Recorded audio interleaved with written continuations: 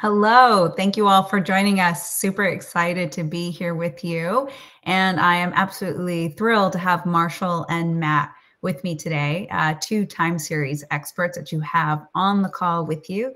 So go ahead and ask them your hardest time series question. I'm sure they would love to be able to answer it and dive deep. Matt, just ask that to Matt, not to me. Sounds great. Awesome. So let us know, where are you joining us from? I mean, I'm joining from sunny Boston. It is actually sunny out here. Matt, Marshall, where are you dialing in from? That must be one of the 4 days a year that it's sunny in Boston. Especially in March. I know. I'm a little excited, I have to say. I was in Boston for a conference a few years ago in late April, maybe early May, and went for a walk and came home with some sunburn, which was unexpected, but very on brand for maybe a time series geek. I'm Matt. I'm in Baltimore, Maryland. Nice. I see someone called in from Trinidad and Tobago. That's really cool. I'm in Pittsburgh, probably not quite as sunny as it is there. Today is surprisingly not bad. We won like grayest, not greatest, but grayest city in America, I think, last year. You're actually seeing me in my childhood bedroom. I'm here visiting my parents. They want me to haul wood for them on a tree that they cut down.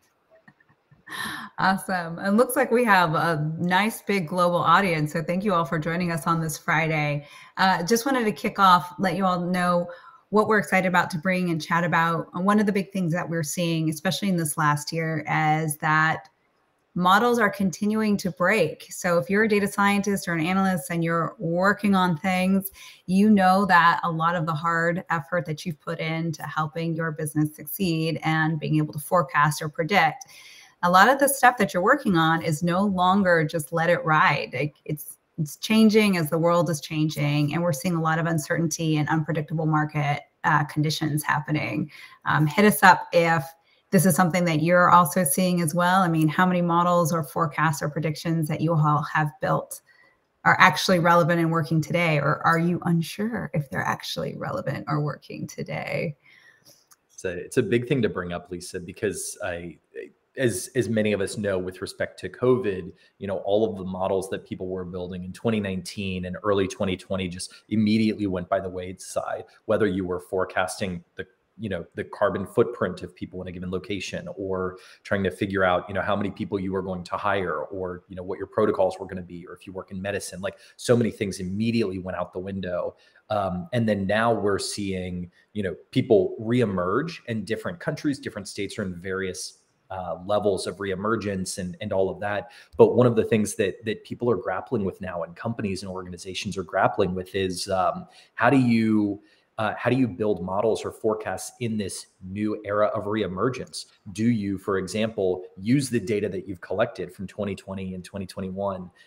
Do you get rid of that entirely and go back to pre-COVID and look at data from 2018 and 2019 to try and build forecasts in 2022? All of these, I mean, we're in this time in which things are changing rapidly. And so we need to change ourselves rapidly to keep up with it. Absolutely. This is definitely something that we're seeing. What data do I use from what time frame? How often do I rebuild it? How often do I reforecast? So that's some of the things that we're looking at helping to address in 8.0 and our new enhancements here. So a couple of new things that we are introducing is our AI catalog enhancements, direct connectivity to even more data sources, and being able to drive any of that scoring and predictive code right into your database so that you're not having to move your data. As Matt, you chatted about, one of the things that we have to look at is what time frame of data do we need to use and from where? So could be introducing third-party data into your models and building it to augment what you have. It could be looking at a certain time frame, but just being able to have the flexibility that you need to be able to adjust is critical, and what we're introducing in 8.0. One of the other things that we're introducing in 8.0 is once you get a model in production, I mean, I would love to hear from the rest of you. How well do you know it's performing once you get it out there? Do you even have time to take a look at it and make sure that you're rebuilding it as the world changes around you? Or are you just dealing with this onslaught of requests that you're getting from the business of like, I need this, I need that, I need this, and just kind of drinking out of a fire hose, you know?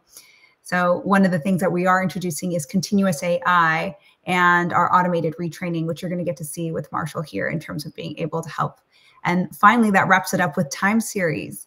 Time series is a huge, important, and new factor that a lot of organizations are taking on. From a data science perspective, it's always been kind of the one that, I don't know, Matt, Marshall, do you think one of the harder data science problems to kind of get right? What do you think? Hardest. What's made it so hard? I honestly think like you both have summarized some of it already pretty well. Like times change and like you have to retrain very often.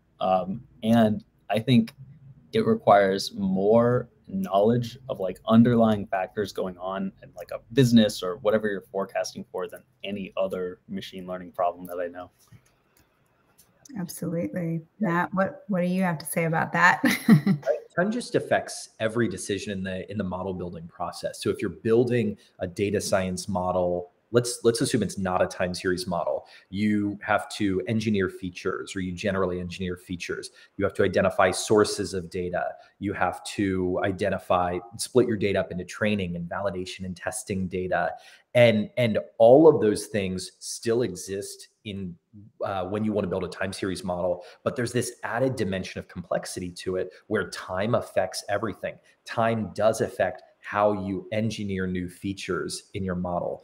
Time does affect the types of models you can build. Time affects how you split data up into training and validation and testing sets. Time does affect the sources where you get your data. If you want to take two different data sets and combine them together, if you've got hourly data and then you've got daily data, how do you merge those two things together? And it's possible to do, but there's all sorts of judgment calls that go into that. And so when it comes to time series, there's just so many decisions that have to be made.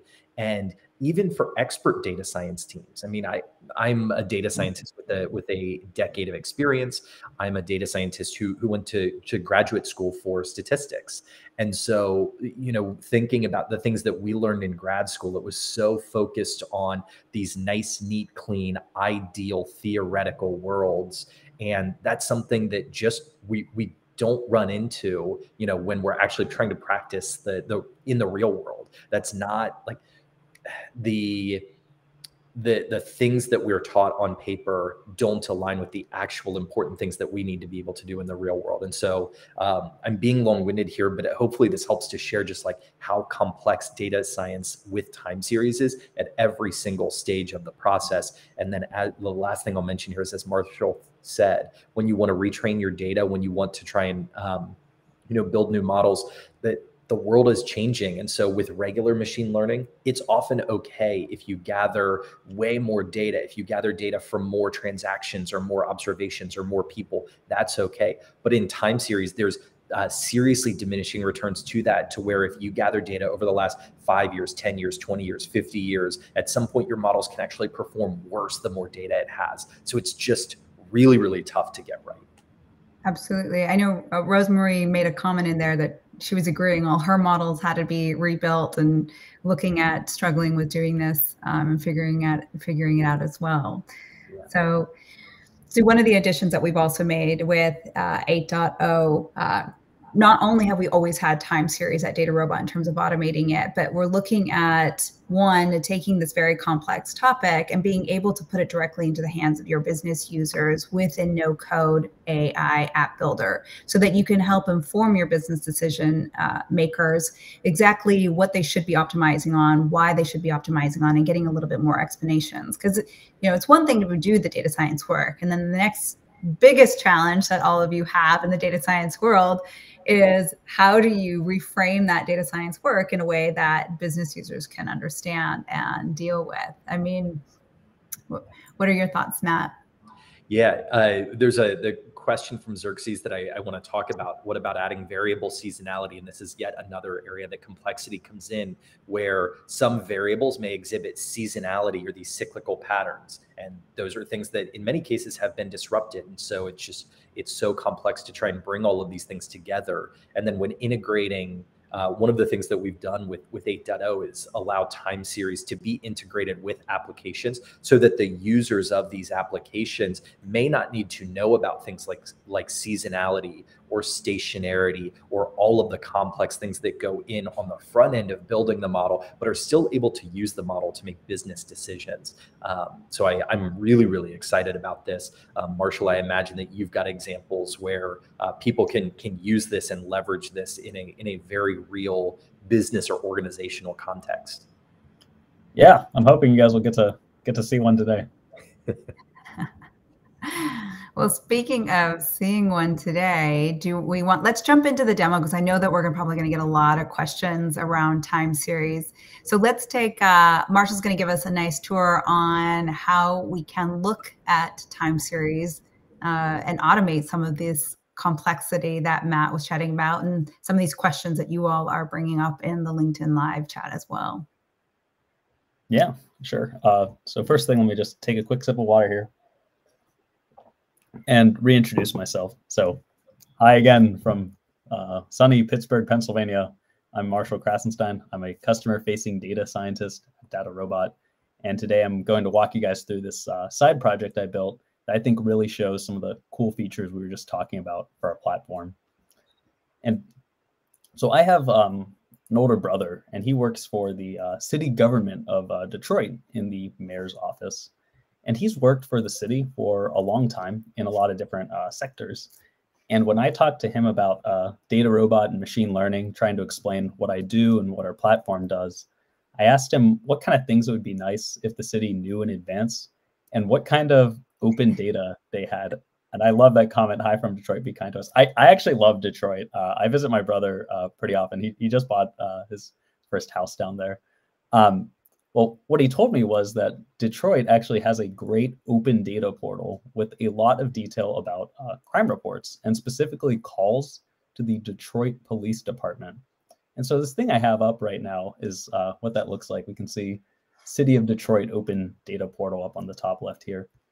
And so we can zoom in here. I'm not going to try and find where my brother lives. Doxing him probably wouldn't be the coolest thing in the world, but what I just want to show is if we zoom in far enough, we can see all these blue dots come up here. And each one of these dots represents a reported incident. So I could click here for crime ID, and this will say, hey, on January 30th, we had this property damage over here. And over here, I could find, okay, larceny, theft of motor vehicle parts as well. With a lot of granularity on like what happened, when it happened, down to like even the minute it was reported. And so when I was looking at this data over here and all this stuff across the entire city, the first thing I thought was, geez, like how does a police department deal, like how do they plan for this stuff? Like how do they know how much staffing they should have on a regular basis, a day out or a week out or something like that? And I realized that because this data reports the time of each crime, I could probably parse through this information and build a forecast myself. So I told my brother about that idea to forecast the number of 911 calls around the city, and he said that that was kind of stupid. He told me that citywide crime isn't really important on its own. It turns out that Detroit is actually divided up into 7 districts, and 911 calls are usually divided into 5 different priority levels. So making a citywide forecast on its own would be cool, but it would only be useful if we were able to make a forecast for each district at each priority level, which effectively would be 35 different forecasts. That's 7 districts times 5 call priorities per district. In other words, it had to be at the right grain of detail that it could actually be used. And so that's the use case I want to tackle. And before I get there, I can see this question, how do you tell which model is better for certain data? That's a really good question. I'm hoping I can talk to a little bit with this thing called the no free lunch idea in data science, but we'll get there when we get there. So anyway, this is kind of the use case that I wanted to tackle, the idea of making future predictions across many groups. There's a couple ways you could call it. Here in DataRobot, you could call this multi-series forecasting. And if you want to build a separate model for each of these, you could use segmented modeling. It's something that applies in every industry, from predicting clothing sales in different stores across the country, to account balances for different client types at banks, to anticipating how much oil you might get from like different drill types. And when you start to think about it, the use of forecasting and segmented modeling really shows up about everywhere. And I think it's something that DataRobot's very good at. Although we've got, our time series expert on the call, maybe there are certain areas where time series doesn't show. Like, what do you think, Matt? No, happy to jump in. I think you're right. So the notion of segmented modeling is really important, because historically, just because of computation ability or whatever, you might be limited to building one model to rule them all. Maybe it's also about the granularity of data. Maybe in the past, to use the example that you've got on the screen here, there was only data for Detroit as a whole, as opposed to looking at each of the individual districts or regions that you had mentioned. For organizations in retail, thinking about, we now have data down to the SKU level that is recorded, it's reliable, we know it's accurate, that we can, build models all the way down to that SKU level. Whereas before, because of computational limitations and data limitations, we really did just need to say, let's forecast for this entire department what we think sales are going to look like. And so segmented modeling, allows us to say, hey, we do want to be able to understand things at the top level, but let's build a separate model. And this is, this kind of goes to Abdullah's question from a moment ago. How can we decide which model is better for certain data? Maybe an ARIMA model is best to predict one certain region in Detroit. Maybe an ETS model is best suited, based on the data and everything we know, to predict another region in Detroit. And with DataRobot's segmented modeling capability, which you're about to show us, not to tip our hand too much, is we're basically going to be able to let DataRobot run a bunch of different models on each of the different regions, and then tell us, based on the data itself, which model does the best job at predicting for each of the different regions of Detroit. So I'm really excited about this. And yes, it's there's applications in retail, in finance, in civic government, in basically every industry. So back over to you, Marshall. Yeah, no, fair. So before I show how I address this problem in DataRobot, I wanted to show what an end product might look like. So we talked about how you could build these end applications in DataRobot, or how you could integrate the models into completely external things that you build yourself. And I'm not a developer by any means, but I do like building a little UI in front of my models from time to time. And that's what I did here.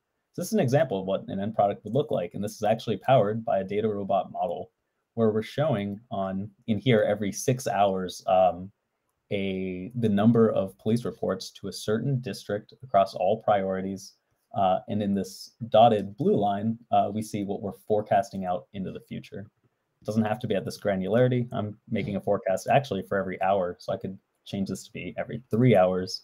If I want to bring in, I think my brother's somewhere in District 3, I could bring in a second line and get a forecast for that too, to show these over here, and build this kind of summary, maybe take away the low priority stuff, and plot again. And this is just an example, something that you can build very easily if you have a reliable model prepared and good data made for it. So now what I want to do is show how we get to this end product right here. All right. So here I've pulled down data from the Detroit API, and I've pulled it into our data prep software so that we can explore our data and make it model ready. And there's a ton of good information here. For example, I could see a description of what the call might be. And if I wanted, I could see, okay, we've got neighborhoods over here. And maybe within this, I'd like to see, I don't know, see bus forwarding here, investigate auto, larceny report. Maybe I'm curious what areas larceny is most prevalent in, and I can see that. And it might be interesting that a lot of times when a larceny report happens, there's no neighborhood or address affiliated with it. But within data prep, you get a very fast way to kind of explore and get these insights really quick, to get to know your data a little bit better. But the other thing about this is I'm trying to predict on an hourly basis the number of 911 calls by district and priority. And this data is not at that granularity, right? All it is just every single crime that happens, or every report that happens.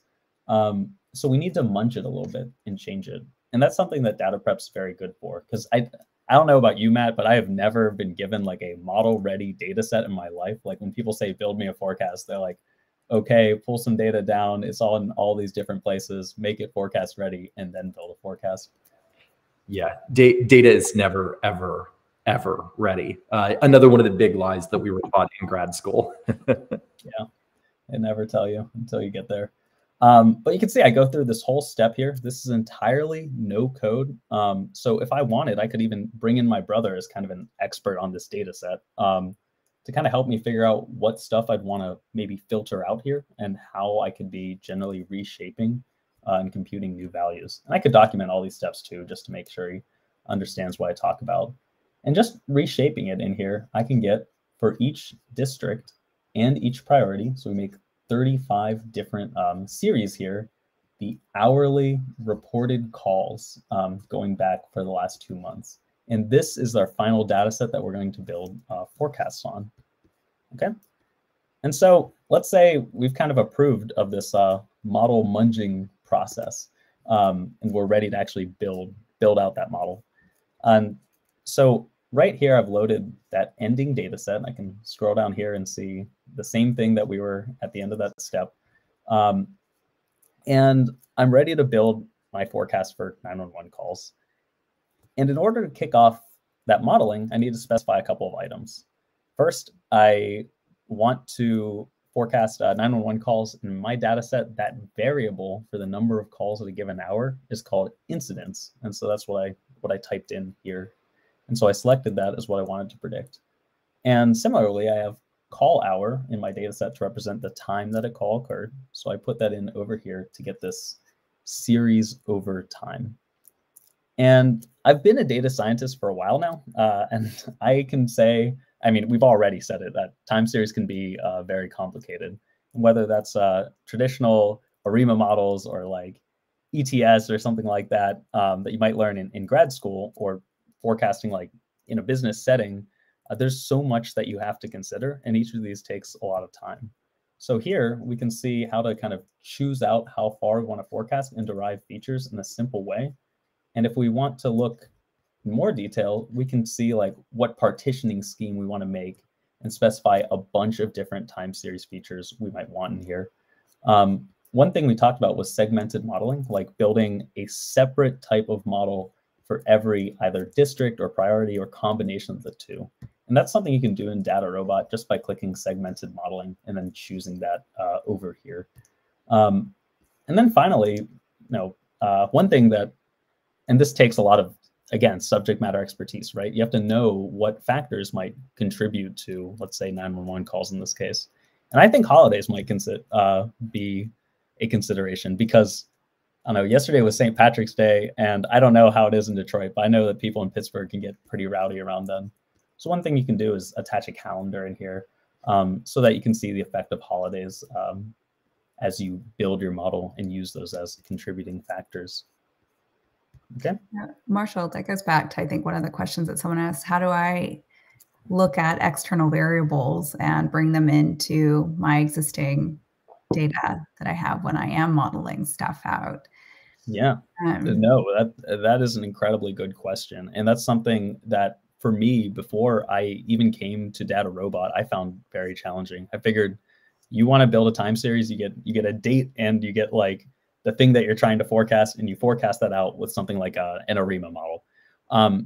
But the truth is that a lot of other external variables, as you probably realize, can contribute to your model. And so in that process, where you transform your data, you do things like differencing to engineer new types of features, and it becomes a multivariate data set anyway. And what it ends up being is that these external features you can do the same thing to help you like forecast. I hope that makes sense. I don't want to butcher like the description of doing it. Yeah, if I can jump in, this is one of the things that I love most about DataRobot, and in a very related way, one of the things that I found most challenging about trying to forecast outside of DataRobot, like think about, you were talking about differencing or lagging your features. That's something that you generally need to do manually. One of the things that you see on your screen there is features known in advance.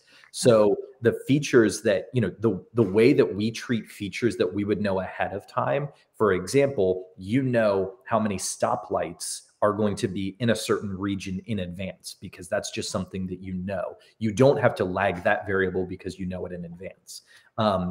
If you wanted to use temperature or precipitation, though, you wouldn't necessarily know that ahead of time. You wouldn't know that value until the time that it actually occurs. And so those two types of variables we know ahead of time and that we don't, have to be treated very, very differently in time series. And one of the big problems is that if you're coding in R or in Python or doing this in Excel or whatever, you're never going to know, that's not something that you're just going to automatically know in advance. Hey, this is, or rather, let me rephrase that. In R or Python or whatever, it's not going to tell you that there's an issue. Python's not going to yell at you and say that there's an error in your data, because that's not something Python is set up to necessarily detect, but that's something that you have to do. So this and the calendar features and all of that are going to engineer variables to detect how long until the next holiday or something like that. These are things that take really, really manual processes and really complex processes and make it easier. And I think that there's another term for processes that are manual and complex. That's error prone. So really what we're doing here is taking this process that's definitely error prone because it's highly manual, it's highly complex, so that even for advanced data science teams, we just make it easier. We take that error prone nature away from this, allow people to focus on the problem that they're trying to focus on, and then not need to worry about, did I difference this variable or lag this variable or calculate this summary statistic in the right way without leaking information to my test set. So yeah, just one of the many things here that allow us to focus on forecasting for the real world, not the ideal world. Yeah. Or you could, keep doing it the other way. And, you mess up, you might wonder why your model's not making good predictions, but a lot of models fail, so hopefully you'll be okay. When it comes to the forecasting ones, though, I'd have to say it's a little more impactful to your bottom line if you get these ones wrong, because typically they're supporting your operations team. So I don't know if I'd take Marshall's advice to heart on that one. Don't take my advice. That was bad and cruel and unusual advice. But anyway, I want to keep going on this thing. So I'm gonna click the start button here, and we can watch DataRobot in action. And what's happening behind the scenes is that DataRobot's taking this data set, splitting it up, and engineering features based on the data that I uploaded.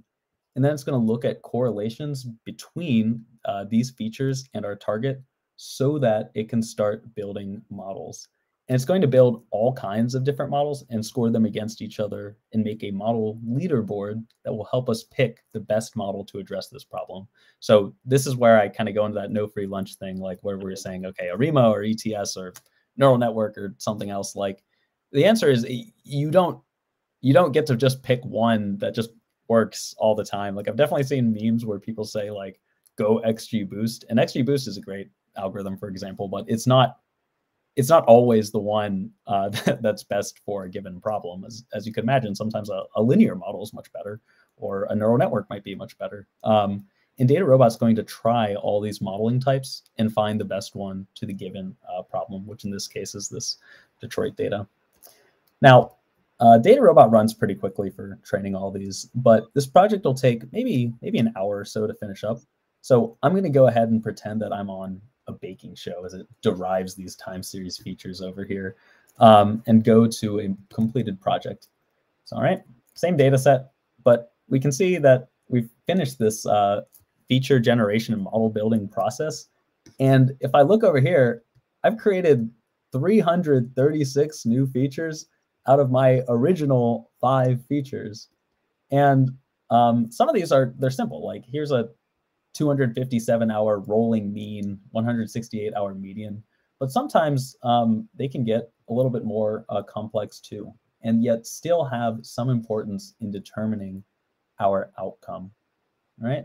And Matt, you harped on this, and it's such a relevant point that engineering these features, yes, like it does take time to build these, but the really critical thing about it, especially if you know some things in advance in your model, is that it's error prone. If you do it wrong, then you're going to end up with a model that at best performs poorly, but at worst looks like it performs well until you get to prediction time and realize, oh shit, like I made these features that I can't even actually use. And that sucks to have to go back and do that again. Right.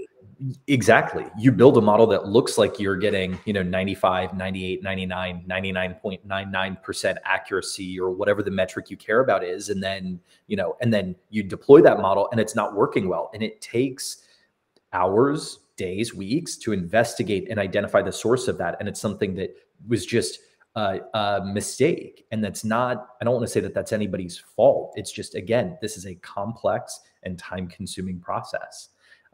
So one of the things that I'm curious, Marshall, is, and I don't want to take up too much of your time, but so again, we're data scientists. As a data scientist, when I hear engineering all of these features, my mind immediately goes to overfitting.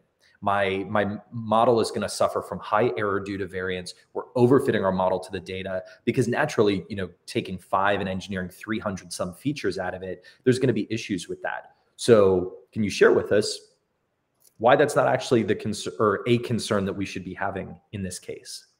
Yeah, that's a good. So there's actually ends up being quite a few answers to this because DataRobot's going to take a couple of steps. But I think the fastest answer is to say DataRobot will engineer these features, and it also executes what you could call a supervised feature reduction process.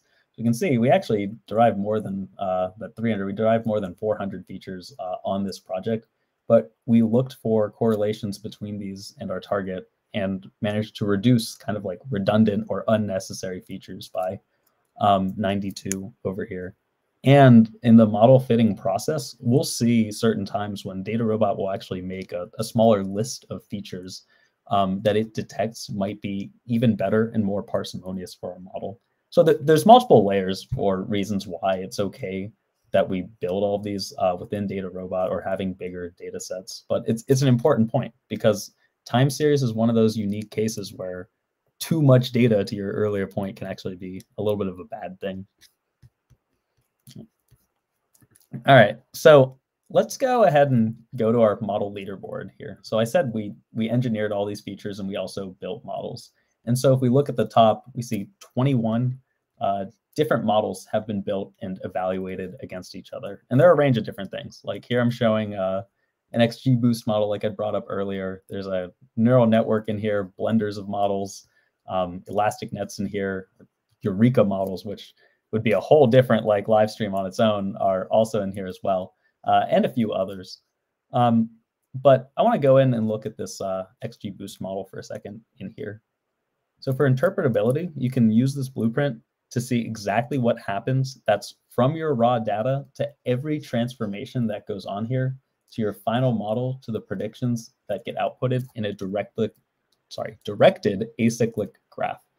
We generate these for every model that's created within DataRobot. So you always understand what it's actually doing behind the scenes, because some of it is, it's more than a modeling step. In addition, there's multiple views for evaluating the quality of your model. So here's one where we can plot the accuracy over time on our forecast, where the blue represents the predicted values and the orange represents the actuals in this case. For understanding, we can also see the impact of some of our features. So these are what we uploaded, and we can see what's most important on an aggregate level, and even see that for all the features that we derived over here. But on a prediction by prediction level, and this is not just for time series, this is for any given model, you can see the main factors that drive a prediction for every single record you generate predictions on within DataRobot.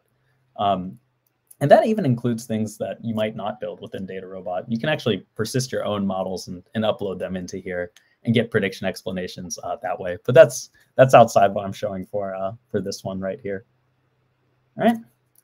So I've studied this model, and I actually think it's pretty good. So maybe you guys are saying like, okay, way to go, Marshall. Tip of the hat to you. You build a model. But really, like that's not the ending stage here. Just building a model is actually not very useful if it lives on your computer, because nobody can really benefit from the predictions it generates. And there's no trust in the model accuracy down the road because you haven't continually tracked it once you've actually deployed it. And so taking a model, operationalizing it so that it can be used in any downstream process is what MLOps or machine learning operations is for. And that's one of DataRobot's kind of core pillars. So right from here, I could go, click predict, deploy, and set up a new deployment in a matter of a few minutes, just filling out a small, almost form, and it will attach a REST API to it so that it could be used in any downstream process. And outside of DataRobot, at least at some of my old companies, that process of going from like model on data scientist laptop to potentially a different language for IT can take months, actual months. Here, it's only a few minutes. It's a productionized process. But you can actually get a little bit more than a model that you can use anywhere. Oh, I see a question over here. You have missing causals in that model you just showed. What do you think the missing causals are? Oh God, there could be many causal factors in a model. And you'll have to forgive me on some of these. Like there's always additional data you could pull in to include more like causal factors and stuff. But really quickly, Marshall, one of the things that I did want to bring up with respect to deploying is think about how we're trained. So for those of you on the call who are data scientists, or broadly, I'll wave my hands and say data professionals, people often gravitate toward data science-y side, like the model building side and the analysis side, or toward like the data engineering side and the software development side. And it often takes years for people to develop both sets of those skills. And so here within DataRobot, if I think about my personal trajectory as a data scientist, I focus coming way more from like the statsy model building side of things. What we're looking at now is, what I would need to do in this case is I would need to learn what is our deployment environment, how to do that. And then I would have to smack my head against the keyboard over and over and over and over and over again until I figure out what's the right way to get my model, export it in the right form, get it deployed to a certain location, and then monitor that. And so that's really, really, that takes so much time and energy for data scientists with even moderate experience. And so, on the flip side, people who come from that data engineering software development side, you're going to see something similar for those people as well. They might be able to really quickly deploy, but it will take a lot longer for them to grok the machine learning and the model building and the analysis side on it. So it's important to be able to, to bring all of these pieces together so that individuals are able to go fully end to end with this. And then also, as Lisa mentioned earlier, integrate it with, not only monitoring, but also continuous AI and being able to retrain that model. So. Yeah. So Marshall, I want to be respectful of everyone's time. I know we're getting a little bit pinchy, but we've got such great questions and comments coming up. Yeah, I'm sorry I keep rambling on here. One thing I'll say for Bill, I see you're asking these questions. Please reach out to me individually. I want to make this thing very good. And to your point, experimental flexibility on this is great. And it's not always more data. And sometimes additional things that you might think can be helpful. But I would love to talk to you offline about some of the stuff for this model, at least. Yeah. So why don't you quickly hit on our, once we get these models into production and monitoring and the continuous AI that Matt was also chatting about. And then I'd love to wrap us up with maybe some of the things we didn't see and ask you all, what are you forecasting? What projects you're working on? Yeah. So within our platform, fortunately, you get a little bit more than just an API attached to a model, because that's good for being able to build it downstream and integrate it into new processes.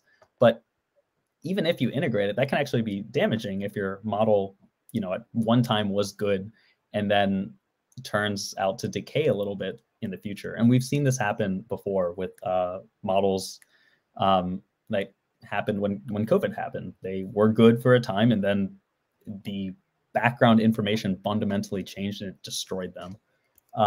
So with every model you deploy in DataRobot, you also are able to monitor it for certain attributes. For For example, service health. This is to say, hey, when you request predictions from a model, I don't know if anyone on this call has ever run into this, but how many times does an error come out as a result? If you're not able to generate predictions from a model, your model's not doing much for the business. And luckily for this one, it's performing well. Every single time I deploy a model, I'm running into errors. Yeah. And in terms of accuracy, I feel like this is an intuitive one to want to track. But for time series, tracking accuracy is super easy because every day as you collect data, you're learning what actually happened relative to your forecast. And so you can set DataRobot to store those actuals, compare it to your forecast, and make sure that your accuracy is not deteriorating over time when something like, I don't know, COVID happens or a war in Ukraine happens for something relevant to that. And okay, we're doing good with that. But finally, we've got a little bit of a warning for drift. And what drift means is that the data that you are scoring on, the attributes about it, have fundamentally changed from what your training data was. So even if accuracy is pretty good, we have this drift warning. So Matt, why do you think having like high drift might be like a warning sign for a model? So, I mean, when it comes to drift, think about the change in your input. So Bill was asking earlier about what are some of the causal factors, that are missing that we might not have in this data. For example, with crime data, often it's about, it's the way that data is gathered might be based on enforcement. So maybe there's external data about where police are deployed or other individuals are deployed. And so with that being said, thinking about, how those numbers change, those inputs might change and influence our model. It's really important. It's not just about knowing, is our model performing at 90% or 95% accuracy, but it's also, are the underlying conditions changing in a way. And that's almost like an early warning indicator that may let us know that accuracy is about to dip because our inputs are changing. So we're just, we want to be able to make sure to understand what are the conditions in the world, what's changing, and are we staying ahead of it? So it's, I think, one more way for us to just proactively identify, hey, there might be this concern, be aware of it and be cognizant of it and recognize you may need to start retraining your model sooner than you expect. Yeah. I see another question. You guys are asking really good questions here. Yes, DataRobot does generate prediction intervals, even for non-linear models using this thing you can do called conformal inference. So you can actually get this for this model too. I didn't put it in the app I built because I've got multiple series and I was worried that having a prediction interval would just look really weird in the UI sense. But they're important things to have, and you can generate those. Okay, so we're checking this model and we've got this drift warning. And now what? Let's say this is a trigger that we want to retrain the model. And that process of having to retrain the model can be very painful for companies, especially after they dumped all these resources into actually deploying the model. Now you're saying you have to take it down from production, retrain it and put it back up. That can be really hard. But with DataRobot, you can do it, first of all, with a click of a button, but second of all, even less, because you can set up triggers to automatically retrain and sometimes replace your model. So that trigger could be maybe a schedule. Once a week, retrain it, pick the best thing from our leaderboard that we just saw and put that up. Or it could be, hey, if data drift goes from this warning sign to a red exclamation point, then at that point, let's retrain the model and find something new with that would have lower drift on this. And then finally, you can set up other models to actually track what your model is predicting. So you have a champion model that you deployed, but you could send those same prediction requests to other models and get the predictions that they're generating too. And if it turns out their accuracy is a little bit better than the model that you have, you can hot swap them on the fly so that you have a different type of model that might handle a new type of problem a little bit better. Right. Amazing. Thank you, Marshall. We have, we're at 1:45. I know we've been really going here. Would love for all of you to have an in-depth demo if that's something that's of interest of you with time series in particular. Please reach out to us, sign up for us, go ahead and contact us on our Contact Us page. Just a quick highlight of what you didn't get to see in our time series. Just so you know, is anomaly detection is something that we can do. Cold start and partial history is a great thing that we do. We have automated clustering of time series. as well as nowcasting, and a ton of other deep features. So highly recommend that you come to the DataRobot website, check out the Time Series product.